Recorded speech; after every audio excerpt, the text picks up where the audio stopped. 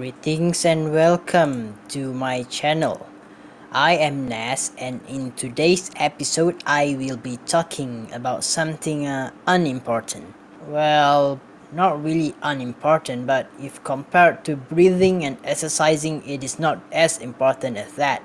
But thing is, to be honest, I got something to get off my chest.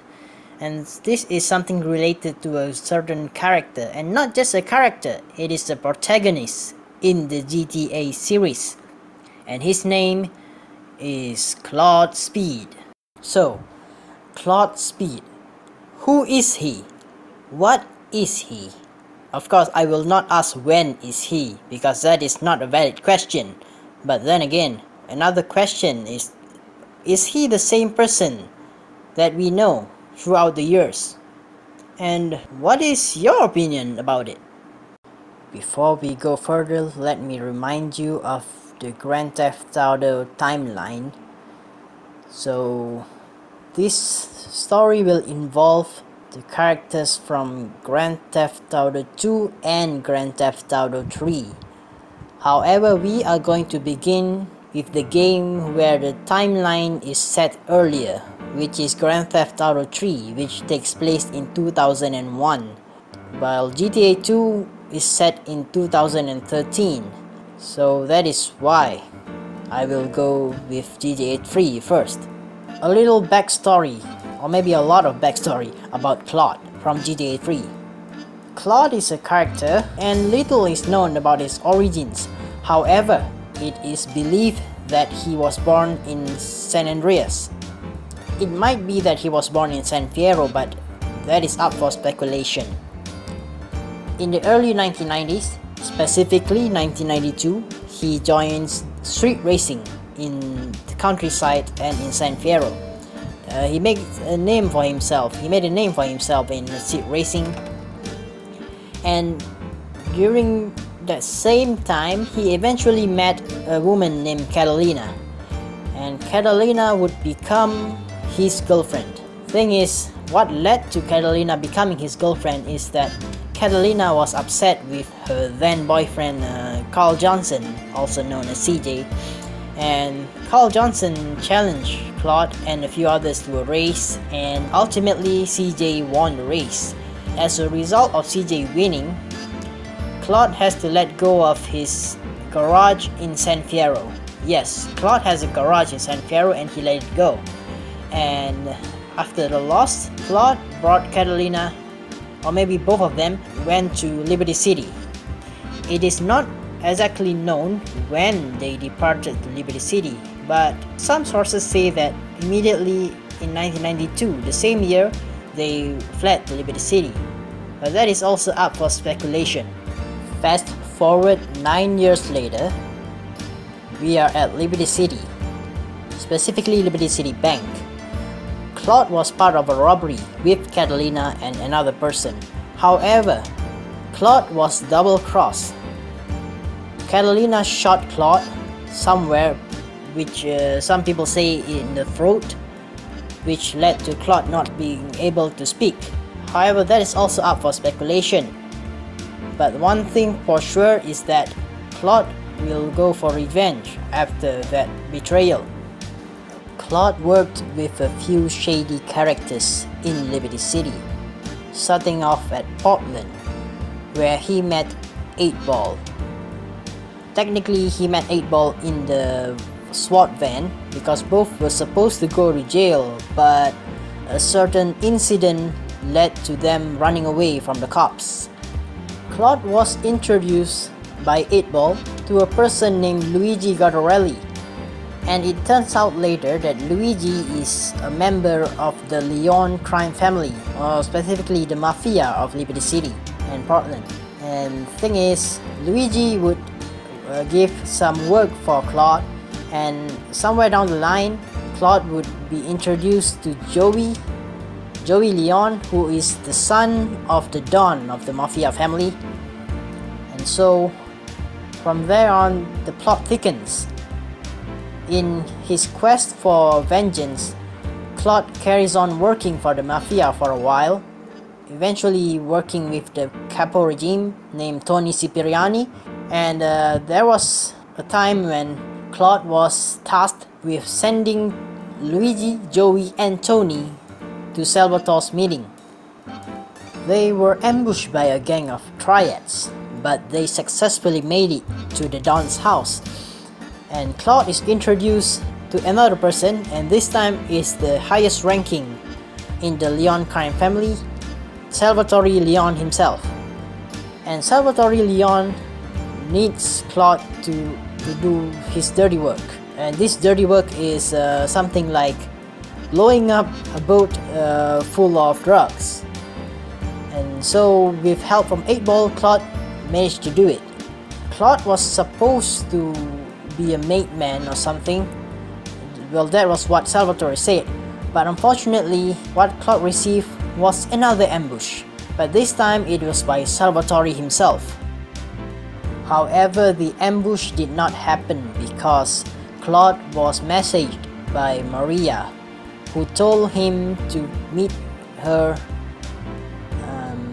somewhere at near Callahan Point.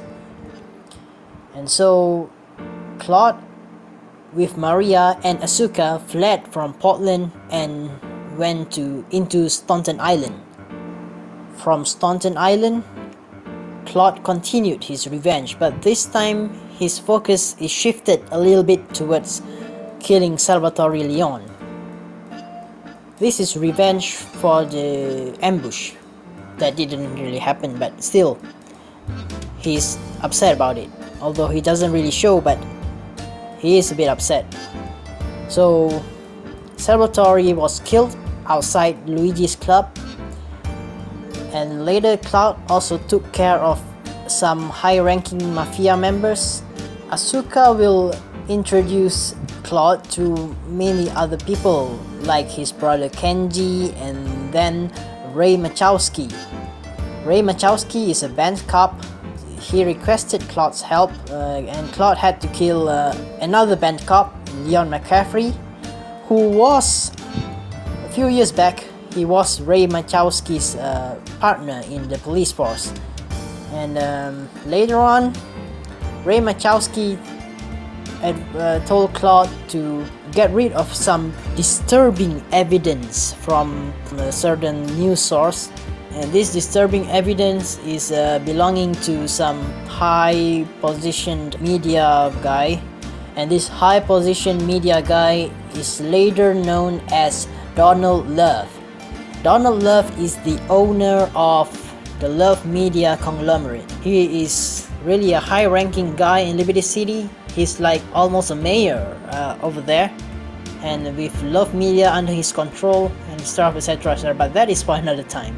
Claude was given jobs which also involve him betraying his former employers. Say, for example, the assassination of Kenji Kaisen, where Donald told Claude to disguise as a Colombian cartel to kill the Yakuza Kenji as a means to provoke a gang war between the Colombian cartel and the Yakuza in Liberty City.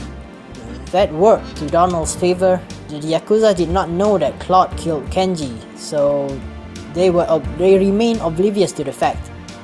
In one of the missions, Claude would come face to face with Catalina and her new partner Miguel. Unfortunately, Catalina managed to escape. Still, Miguel was captured. He did not make it because he was shot by Catalina. And Asuka began to torture Miguel, believing that Miguel killed Kenji. Claude continued to run errands for Asuka, and most of the errands involved causing disturbance, causing disruptions to the actions, the activities of the Colombian cartel and Catalina. In one of these missions, Claude came back to meet Asuka, but Asuka was already dead by then, and Miguel too. Maria was nowhere to be found. Maria was then revealed to have been kidnapped and held for ransom by Catalina. The ransom is around $500,000, Claude prepared the money and went on to a mansion in Cedar Grove, where Catalina was waiting.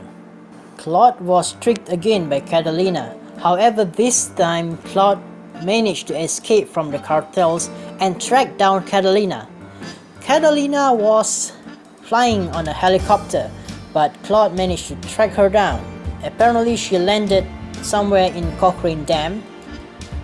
At the dam, Claude went into an all-out war with a dozen or so Colombian cartel gang members, and eventually Claude shut down and took down Catalina, and the rest is history. So Claude's revenge arc was complete. At the end, Claude and Maria walked through the dam area, and there was a gunshot heard in the credits of GTA 3. It is implied that Claude shot the weapon to tell Maria to shut up because Maria talks too much. But there is also speculation that Claude actually shot and killed Maria because Claude does not want to be betrayed again. But then again, all of this is mere speculation. Nobody knows except for Rockstar. According to Rockstar Games, the gunshot sound in the credits of GTA 3 is actually a sound glitch. But then again, it is also up for interpretation, but we take Rockstar's word for it.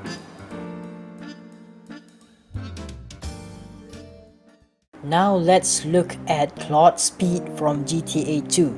Claude's speed was having a walk somewhere in Anywhere City when suddenly he was chased down by a dozen or so gang members, or maybe people who looked like gang members, but I am not really sure who they are. One of them was wielding a chainsaw, for God's sake, and Claude really had to run away from them. Claude eventually found a van and hijacked the van. However, the hijacked driver of the van gave a call to one of his friends, who turned out to be the Zaibatsu. Claude was tracked down by means of the drugs inside the van. Claude took the drugs into a different vehicle, into a black BMW, and went off with the drugs. However, the Zaibatsu was still able to track him down. In fact, the Zaibatsu hired an assassin to take down Claude. Claude would spray paint the black car into white and then visited one of the crime bosses in Anywhere City. The crime boss congratulated Claude and gave him another job, and this other job requires him to transport his gang members to ambush a party held by the rednecks in town. And so Claude duly obeyed his boss and sent the boys to the club where Elvis was seen performing, or maybe somebody who looks like Elvis. I'm not really sure. But thing is, Claude does not only work for one person, he works for many other crime bosses in Anywhere City. There was also a scene where Claude took a job from the Yakuza boss, and the job required Claude to rescue a Yakuza member who was being kidnapped in a van.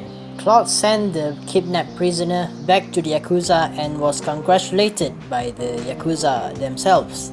Anyway, back to the event, the job where Claude had to send some guys to invade the party. Claude just sent those guys and left them to do their job. They were having a war outside the club, inside and outside the club, and Claude just went off. While Claude went off, he was not suspecting of a certain assassin behind him. The assassin shot 2 times with a silenced gun, and Claude was left helpless on the ground. It is implied that Claude died from the gunshot wounds, but that is another speculation up for interpretation. I am not really sure if the GTA 2 movie is canonical or not. If it is canonical, Therefore, Claude Speed is officially dead. But then again, it is just a movie, and we do not really know if he really died or not. Based on the observation from both Claudes from GTA 3 and GTA 2, here are some of my takes. There lies the question, are they the same person? Is Claude from GTA 3 the same person as Claude Speed from GTA 2? I have a few answers for that question. However, in my opinion, if I say the answer is yes, it is down to a few factors. First factor is that it is possible that Claude Speed managed to maintain his good looks even though he is already 42 by the time of the events in GTA 2. Thing is, he is probably around 20 something, early 20s or maybe a late teens in GTA San Andreas, and then we move forward to GTA 3 where he is probably near 30 by then. It is impossible that he is older than that, but he could be younger. But then again, I believe that if it is the same person, then Claude Speed would be around 40 in GTA 2. It could be true, but then again, like I said before many times, it is also up for speculation. Another reason I give is that the character in GTA 3 is loosely based on Claude Speed from GTA 2. To be honest, we do not know that the character in GTA 3 is named Claude. Back when, before GTA San Andreas, we do not know his name was Claude. It was only after Catalina mentioned his name that we know that Claude is his name. But before that, around 2001, when the game first came out, it was never revealed. And since the character in GTA 3 is loosely based on GTA 2's character, the one in the movie of course, it could be reason that they might be the same person. It is leaning towards that. I don't know if you know what I'm talking about, but it could be the closer to the truth. My second answer, whether or not they are the same person, my second answer is no. Unsurprisingly, I have two answers for this single question. Well, this is not how I answer my exams, but let's treat this like a forum. That is how I treat this discussion, at least. And for my discussion, I say no because of a few reasons. One of the reasons is that it could be that they are, after all, different individuals, because some might say that Claude Speed looks very young to be 40 or pushing 40. He might be younger than that, so that is one reason. But besides that, I don't have any other reason to support this answer. Based on that, it can be said that my first answer is correct, but to be honest, we will not really know the actual answer for that question, whether or not they are the same person. Nobody knows. Only Rockstar knows. Maybe Rockstar knows, but then again, I don't know if they will answer that question because it's been like almost 20 years, or maybe more than 20 years for both GTA 2 and 3, no offense. So what is the conclusion from this discussion? Well, to tell you the truth, nobody knows the whole truth about it, not even myself. I do not claim to know anything other than speculation. What I was telling you guys is mostly speculation. Not all of it is correct. However, let's consider this as a theory. The theory that Claude and Claude Speed are the same person. A theory that is still up for interpretation even after 20 or so years. Meanwhile, that is the end of the video discussion for today. I am quite lost for words. Actually, I'm having a sore throat right now as we speak, but no matter, I'll be fine. But you, I bid you thank you for listening or watching, and goodbye. Have a nice day and stay safe during these days. What is your opinion about this subject? Please tell me in the comments below. Thank you and goodbye.